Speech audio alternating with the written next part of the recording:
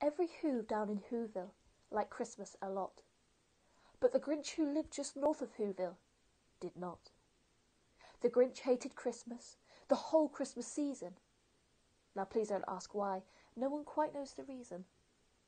It could be his head wasn't screwed on just right.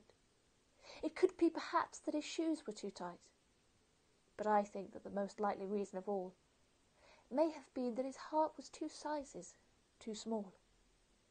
Whatever the reason, his heart or his shoes, he stood there on Christmas Eve, hating the Whos, staring down from his cave with a sour, grinchy frown at the warm lighted windows below in their town.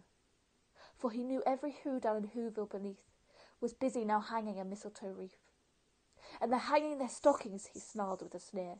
Tomorrow is Christmas, and it's practically here. Then he growled with his Grinch fingers nervously drumming. I must find some way to stop Christmas from coming.